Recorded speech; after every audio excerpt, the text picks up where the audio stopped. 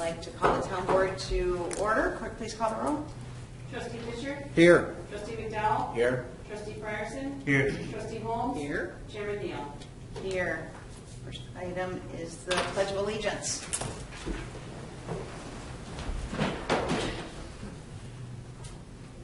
Pledge allegiance to the flag of the United States of America and to the republic for which it stands, one nation, under God, indivisible, with liberty and justice for all.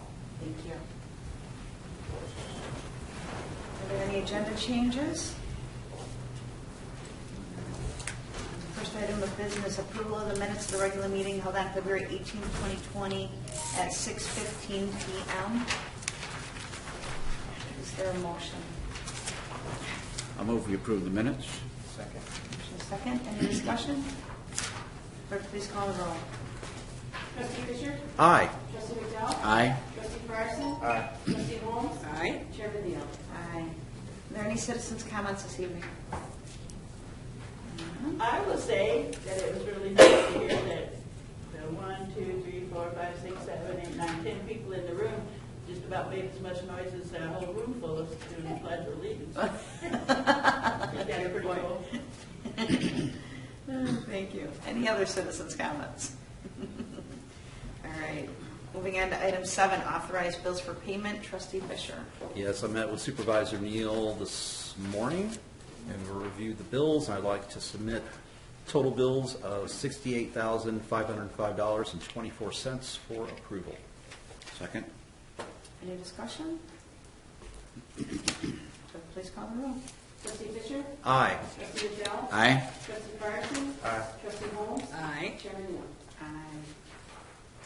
Item 8, receive and place on file the 2019 Zion Township Annual Report. In your package, you have this one page. It's also in the annual report, but the one-page financial sheet. And just to share that the ending for the town fund, total expenses that we had budgeted was $785,920. We ended up spending, or we believe we will end up spending, because this is the projected, $730,730.18. So a difference of about $55,000.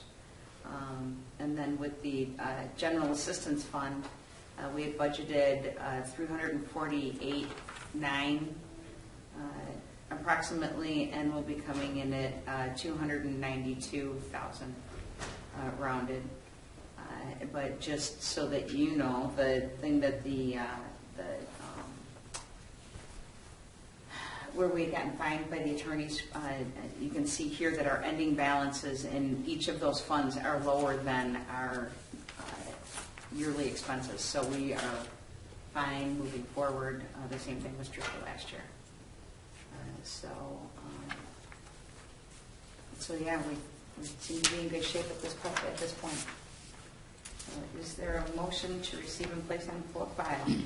I'll move to receive and place on file the 2019 Zion Township Annual Reports. Second. Any discussion? Clerk, please call the roll. Trustee Fisher? Aye. Trustee McDowell? Aye. Trustee Frierson? Aye. Trustee Holmes? Aye. Chairman Neal? Aye. Item 9, consider approval of the 2020 annual town meeting agenda per Chairman Neal. Just to share with you that on the agenda, we have one thing that I want to keep on here every year is consider disposal of surplus property. We don't really have anything. We've got one desk that's falling down. We have a whiteboard that we took off the wall. If we have anything, I'll also, whatever list we have, I'll share with the board at the next board meeting just so that we have that. And then the other thing, actually, Clerk Spooner recommended that we move the township board meetings moving forward after the annual town meeting to 6 p.m. instead of 6:15 p.m. because so many evenings were butted right up against the city council meeting, and I think personal preference so that she has a minute to breathe and change hats is one of the other. Is there any? No, the agenda looks fine to me. Perfect. Okay. And I think that's it. And so, And then anything any of the residents bring up. So is there a motion to approve? So moved. Second. Motion is second. Any discussion? Clerk, please call the roll. Trustee Fisher? Aye. Trustee Rendell? Aye. Trustee Ryerson? Aye. Trustee Holmes? Aye. Chairman Neal? Aye. Item 10 is discussion regarding budget for fiscal year 2020-2021. And Sandra sent out an updated listing this afternoon, and just to go through, there's just a couple of things. So Trustee Fisher and Business Manager Usher and I met, and going over the finances. What we discussed was under disaster relief, we had budgeted $2,000 for this year, and we spent that money, and because of the situation going on, we decided it was probably in our best interest to raise that to $5,000, just to have it in case, depending on the situation. And we have parameters for how we dispense that. And then Love Inc., I don't know why why we raised it to $2,000. I wanted to keep that at $1,000 still for their support. And then, so that was two. And then under youth services, should we be able to have a summer work program, depending on how all of this goes? Adriana wanted to do some extra hours, and so she asked if we could increase the mentors' wages from $8,100 to $9,000. Keeping in mind we get half of that back from the park district with our partnership. And then, let's see what else. So those were the only updates under that budget. And then under general assistance, the updates were raising, so right now the flat grant for, I wrote over mine. I don't, I think the flat grant was $45,000. Was it? Does anybody have it up? The general assistance? That's okay. So, but what we want to do is we want to raise that to $60,000 based on this information. The job training financial from $8,500 to $10,500, and then emergency assistance from raise that up to $40,000. And so those were those three things under the general assistance. Other than that, we are budgeting in the red, but it is the intention to spend down a little bit of the surplus to keep about a 6-month buffer there instead of what I was always taught in the past was 1 to 2 years. Right. So that's all I got. Is there any questions, concerns, suggestions in regards to it? Okay. Everybody's okay with the budget for this year? I really appreciate Trustee Fisher and I. We literally went through it again today, line by line, just making sure that everything was on the up and up, and the rationale for it, and he asked some hard questions, and it was good. Okay. All right. And so the next steps with that, Cheryl, we would, at the April meeting, we would have the public hearing and the vote at the Township Board meeting? Correct. Okay. Next item is the assessor's report. The assessor is not here. He has closed his office for at least 2 weeks, and said that he would not this meeting. So moving on to the supervisor's report, just to share with you what I decided to do in our office was to have a soft close. We have the office closed up, but we're taking in people. We're doing appointments, and individually, as somebody comes up, we'll check with them to see if there's something that they need that we can still do. We had a couple of notaries where they desperately needed a notary for parents that were sick and different things. And we're doing a lot of phone calls. We had our senior resource day. We had to reschedule it, so we're calling each of those seniors to let them know and just check on them, make sure, see how they're doing. We're getting our very first phone call Monday morning was a senior that didn't have toilet paper. I swear to God. I was so surprised. But talked her through reaching out to a neighbor, she was in an apartment complex checking with management to try and get neighbors to start to reach out to each other for support. So really hoping to be able to do that. Just a shout out to Chris Kubik from New Tech High. He's putting together a program. It's called Flip something. where the kids are being asked to teach everybody something, do something.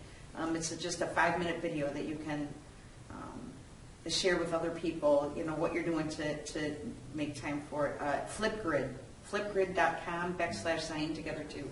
So I'm sure that'll be coming out in the community to be able to be seen. But other than that, just a few of the things that I shared. So the annual report, it's the draft of it. We usually give this out at the annual town meeting, which is in April. But to have you flip through it, if you see anything that needs correcting, we would appreciate that. Oh, I know what that was. One thing I was going to have Sandra change on the back page. It says board members, and it's got the board members from the beginning of the year. I wanted to have side by side the initial board members and the new board members. So I'll have her fix that. But if anybody has anything else that they see in here, questions or anything, really proud of last year. And it's so disheartening because we were like moving into this year, just ramping up from all of the successes we had last year, and everything just seems so irrelevant right now. Just to have staff and it's a very, very different time. Let's see. So, and then the other thing that I handed out was a job description for the assessor's position. I got word that they have canceled all of the classes for the assessor's position until June 1st. And so that might cause a little bit of a bigger issue for us to be able to fill this position unless that works out. We'll have to just take it, see how all of this plays out. But worked with Larry Wiggins to put together the job description. I was curious as we post this,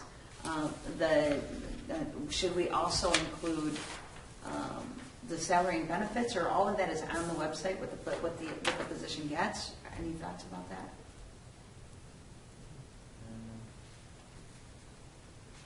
You think that'll affect the applicants? I think it's a pretty niche. It's very niche. Yeah. So I'm okay with that. Okay. Yeah, same here. Okay. I could just put on the bottom, for benefits, whatever, check our website. Just so there's some place to see it. Okay. Excellent. So we'll move forward with that. And then other things. Your questions are those answered.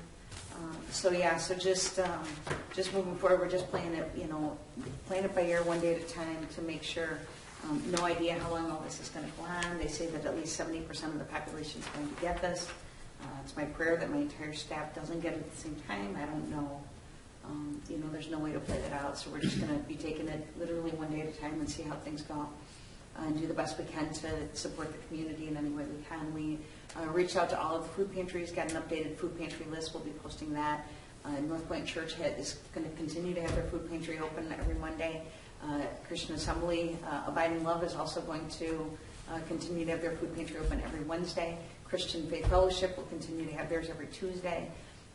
And so then there's other food pantries as well outside of the community that will, for now, say that they're also going to continue. As well, Donnell Staples from Zion District 6 contacted us today to share with us that they will be continuing to do the meals through spring break.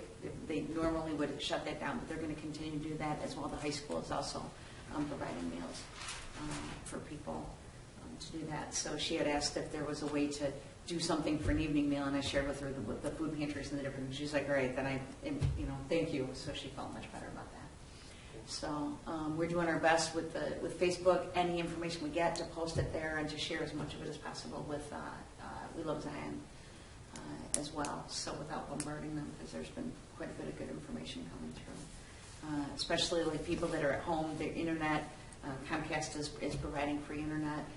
And just to give a shout out to the city and all the utility companies. We had a landlord call today because he has several people that work at restaurants that run from him. And he was like, what do we do? He was like, we're going to give them as much leverage as we can, but when it's time. And so Grace shared with him that, we can definitely help with that. And we would hope that they wouldn't be giving out 5-day notices until this is over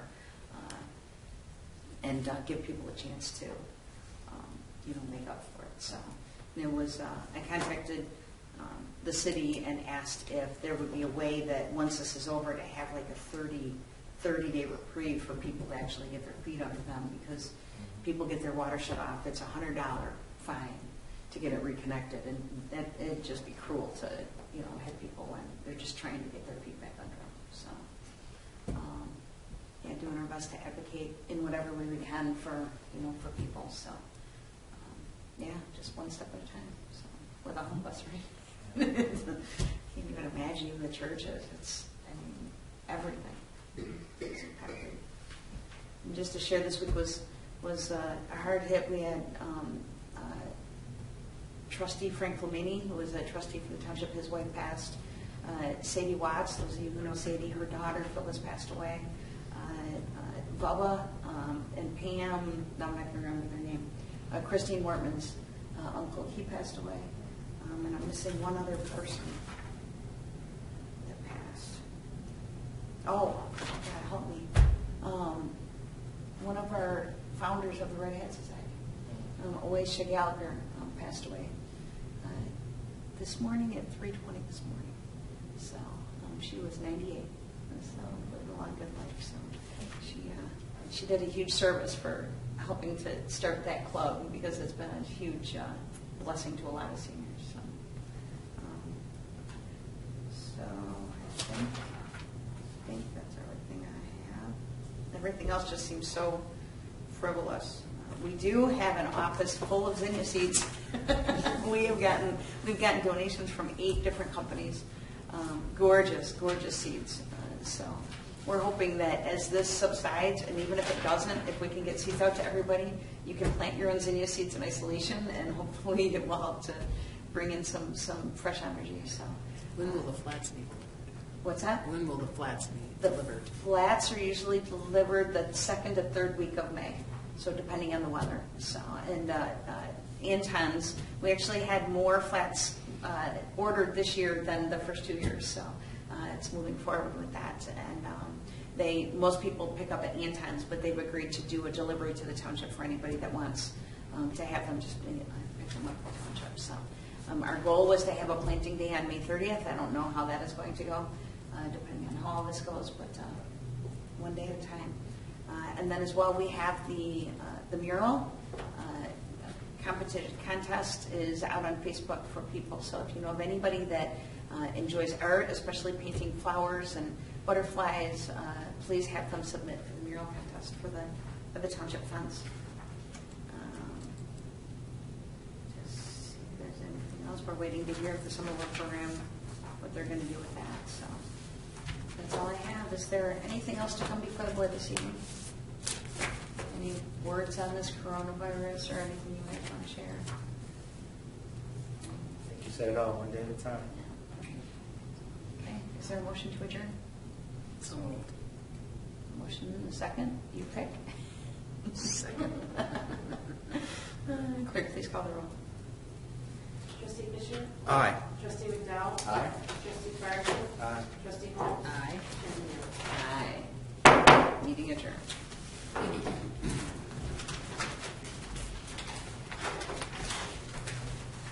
This is how fast those meetings used to always go.